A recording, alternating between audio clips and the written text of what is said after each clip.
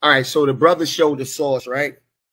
And it said that their hair were naturally long and black without curl. That doesn't sound like a black person to me. I'm sorry. We curl up. Now, this debate, brother, you were supposed to show that black people are aboriginal to this land. You didn't do it. You didn't show no studies that prove it. All you did was play the comparison game all day. Well, they said people was brown and tawny. That's still not proving it's you. It's not proving you. A young girl remains were found during archaeological excavations of a burial in present-day Alaska within a hearth feature dating back to 11,500 years. A community now called Upward Sun River in central Alaska, they say the girl was about 3 years old at the time of her death, which I can't pronounce her name, but it says, which loosely translates to the Sunrise Girl. With permission from the local indigenous community, researchers sampled the remains for genetic material. Their analysis published in 2018 showed that she was related to contemporary indigenous people. Hold that out. She was part of a previously unknown lineage that split from modern Native Americans about 20,000 years ago. Scientists have sequenced 15 ancient genomes spanning from Alaska. Right? Let's keep going. Additionally, a legal battle over a 10,600-year-old skeleton called the Spirit Cave Mummy has ended after advanced DNA sequences. So a legal battle, because y'all always like to say why you can't use this in court and this and that, right? Advanced DNA sequences found it was related to a Native American tribe. Now, show me any source you got that's 10,000 years old. You can't do it. It said the researchers were able to dismiss a long-standing theory that a group called Paleo-Americans existed in North America before Native Americans. The Kennewick man, closely related to Native Americans, 8,500-year skeleton found in Washington has been the subject of a new dispute. Now, genetic analysis of the ancient DNA suggests he is an ancestor of present-day Native Americans. We got another one. We conclude that the male infant buried 12,600 years ago, which covered Clovis artifacts, belonged to a meta-population from which many contemporary Native Americans are descended and is closely related to all indigenous American populations. See, I'm beating you up with science, not grandma said. So who were the first Americans? Genetic studies suggest that the first Americans arrived in America descend from an ancestral group of ancient Siberians and East Asians that mingled around 20,000 to 23,000 years ago, right? Studies identify traces of indigenous Taino and present-day Caribbean populations. A 1,000-year-old tooth has provided genetic evidence that the so-called Taino, the first indigenous Americans to feel the full impact of European colonization, after Columbus arrived in the New World, still having living descendants in Caribbean today. So we got DNA, we got archaeology, we got all of this stuff that's proven, all of this evidence that's proven Black people are not Aboriginal to America, right? We got to have some integrity. We got to. And when you look at the earliest fossils, the earliest documentations, and these portrayal and illustrations of these Indians, they're always coming back with Negroid features. Negroid doesn't necessarily mean that they're African. Negroid doesn't necessarily mean that they're African, but Negro, but you know, He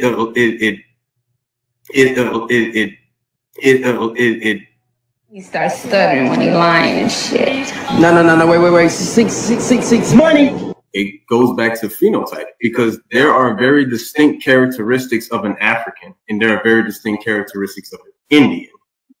Now I get, you know, some African people do look like, you know, American people, and American people do like some Africans. Look at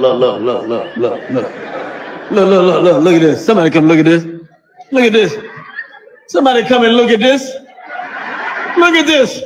It goes back to phenotype, because there are very distinct characteristics of an African and there are very distinct characteristics of an Indian. It goes back to phenotype, because there are very distinct characteristics of an African and there are very distinct characteristics of an Indian. But at the same time, that doesn't make them that person. But at the same time, that doesn't make them that person.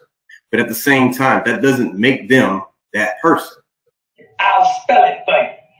D-U-M-M-Y, period. So if Negroid doesn't mean African, it damn sure doesn't mean they are Indian, which means look a shit dies by its own faulty logic. Let me give you an example. Right? You can't rely on appearances alone to understand the genetic backgrounds or ancient origins of a group, especially one that has changed over thousands of years. For example, the descendants of dark-skinned hunter-gatherers from Western and Central Europe, like Cheddar Man from 10,000 years ago, are now mostly found in the Baltic region among light-skinned Lithuanians and Estonians. Similarly, Southeast Asians, Negritos, who may appear African to many, are more closely related to East Asians and Europeans than Black Africans. This shows how misleading appearances can be. You got to hold that L, because we got something called convergent evolution, the independent development of similar traits or features as a body structure or behavior in unrelated or distinctively related species or lineages that typically occupy similar environments. So this is why they have this feature. So look at the color of these people. Yes, they have color, but they are not you. Hold that. You got convergent evolution. Now, this is go back to where you came from. This is a taxonomy and classification. So you got the 4 races of men. Beginning at the right, the men in the picture are arranged in the same order as the races mentioned in the text: Caucasian, Negro, Mongolian, and American Indian. So if Negro and American Indian was the same, why say Negro and American Indian? I've been beating this boy up all night, bro. You gotta have some integrity. You gotta let this Aboriginal shit go. I'm showing you, you are not those people. Now, 1869, our new West.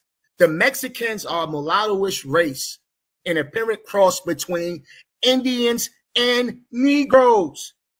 So if Indians and Negroes are the same, why are they saying Indians and Negroes? Yo, stop playing with me, man.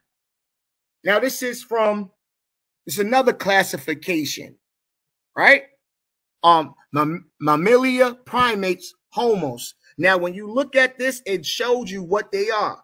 It says, I'm giving you little examples. A fur, that's Africa, means black or sable. So all of these things are showing you're not those people. More looker shit. Look at these people. They got the features of those people, right?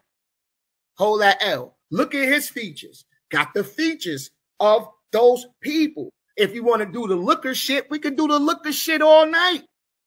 Look at the Lenape. This is a painting. Look at the features. Yeah, they got a little bit of pigmentation. But is this you, Soldier Boy? 6 minutes and 30 seconds. 6 minutes. This is John White, illustration of an Algonquin. This you, A1? This you, Ahanu? Yeah, that's you. You the Algonquin, right? Whole lot. This is a Apache man who would be dark-skinned. Is he a black person? Nope. Checkmate.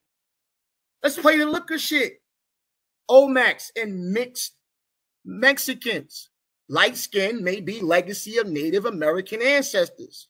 Walking down a busy street in most Latin American cities today, and you'll see a palette of skin colors from dark brown to sepia to cream. For 500 years, people have assumed this variation comes from meeting and mixing of Native Americans, Europeans, and Africans during colonial times.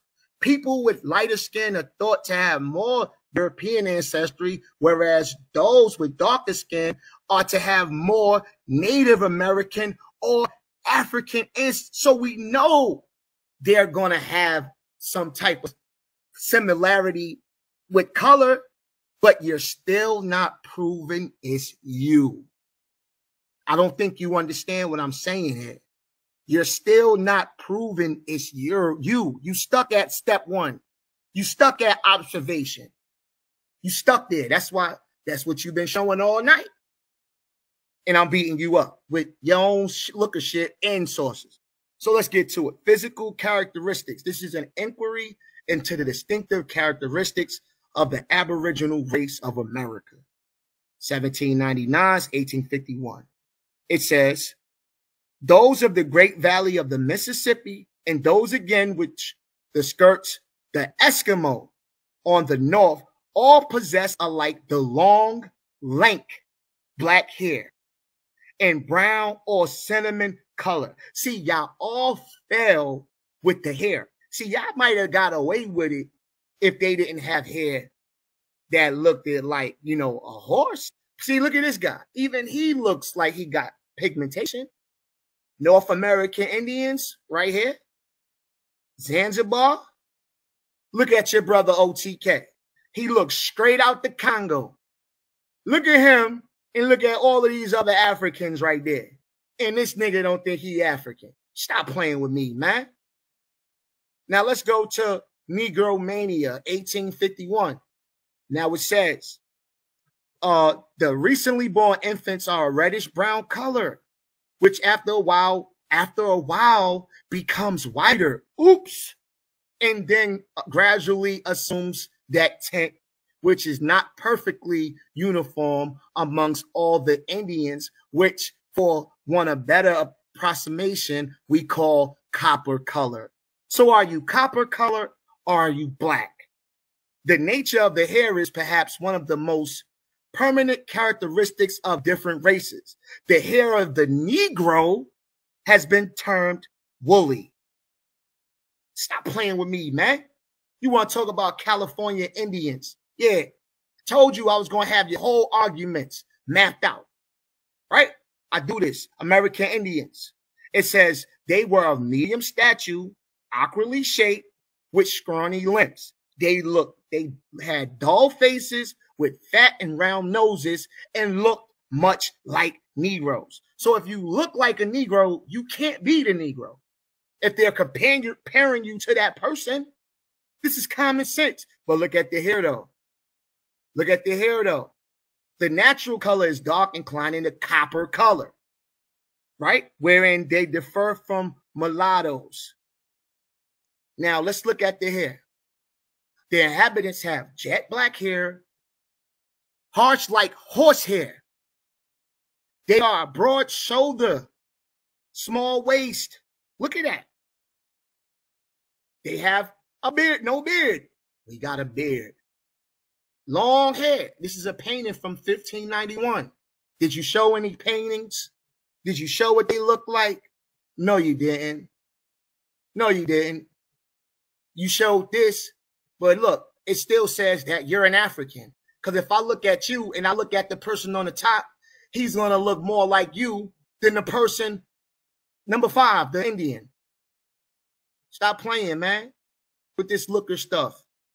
Now it says right here, this is from the History and Travel into Virginia, right? It says their hair is black, gross, long, and thick. The men have no beards. Their noses are broadly flat and full at the end. Lips, great big lips, wide mouths, yet nothing so unsightly as the Moors, Africans. Stop playing. Now, let's go right here because I had to show something. All right, let's look at this. Anybody can grow dreads because y'all like to show the little Mayans with dreads and shit. Now, this is a first figure evidence comes from Greece and dates back to similar periods as the Veda text. So it said they had dreadlocks back then. We saw dreadlocks in creation, God. Anybody can grow dreadlocks just by stopping combing. This applies to any ethnicity in any hair type. Hold that one. Y'all want to talk about the food we eat and oh, these Africans, they eat. Look at the people in Brazil. This is from 1594. Theodore the Bride. They was eating people, bruh. You want to talk about monkey brains? They even had the little babies out there eating that. Look at the babies. This is in Brazil. Got them. Who first discovered America? It said, pre-Columbian statues depicting bearded men are to him important evidence as the agents. The typical American Indian had little or no facial hair. This is cross-referencing. Cross-referencing. We could do this all night. This is Verrazano. Well, he brought up Verrazano. It said they are dark color, not much unlike the Ethiopians,